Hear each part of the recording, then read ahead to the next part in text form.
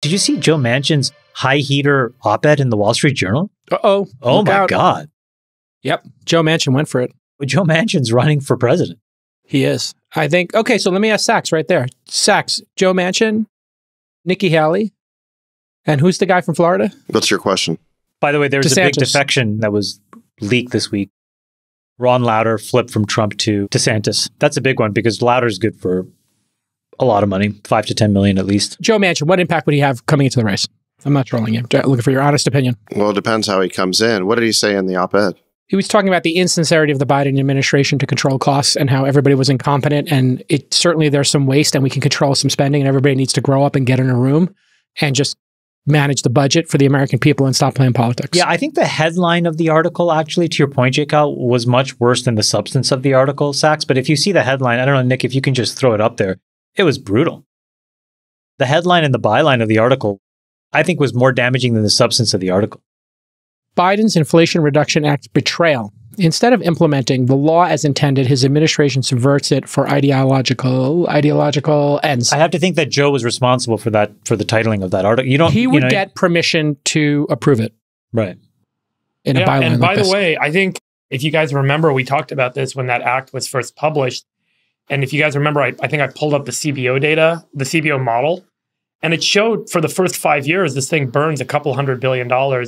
And then there's some expectation that there'll be some sudden boom in revenue in the out years. And then you make the money back in the out years. So it's total like accounting shenanigans for him to have made the claim in the first place that the IRA was actually going to be like a net deficit reduction or debt reduction. In fact, it's all just accounting shenanigans and it's just a massive spend package, particularly in the near term when it matters most. I think I told you guys this, but I think this was like, when was the last time I was in Washington? Probably, what is it, March now? So maybe it was January I was there.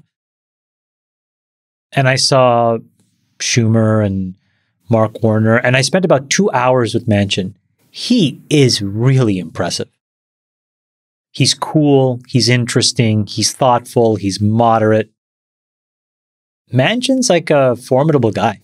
So this will be really interesting if he steps in there and tries to take on the between Niki Halley and Manchin, where do you write your check? I'd probably write a check to both, to be honest. Feels like a good ticket to me. I've always wanted to see the cross-party ticket. Could you ticket. imagine a Democrat and Republican merging somehow and like running together? It would be the greatest. Oh my God. I've been pitching that for years. I think that's like a clear path.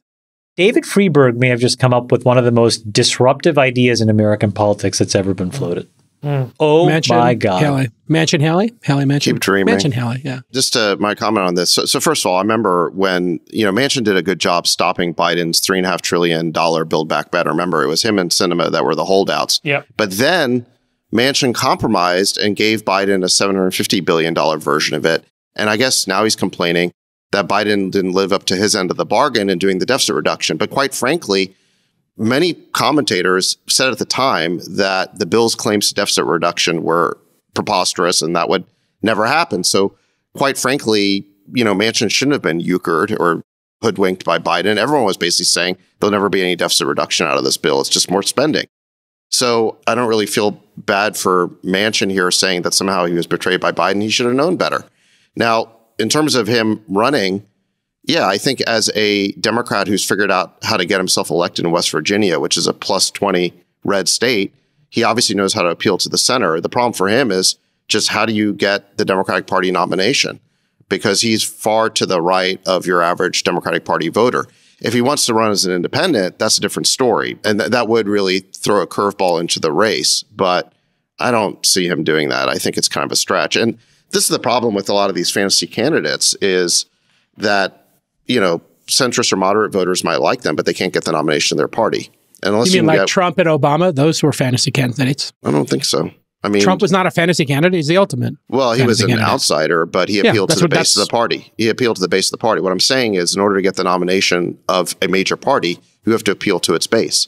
And I don't think Manchin appeals to the base of the Democratic Party. He's out of step with it. He's out of step with it in ways that I like. Don't get me wrong. But I don't see how he's going to get a nomination. Chris Christie, what do you think of him? He seems like he's about to come in the race too, David. Pointless. He's viable? Pointless.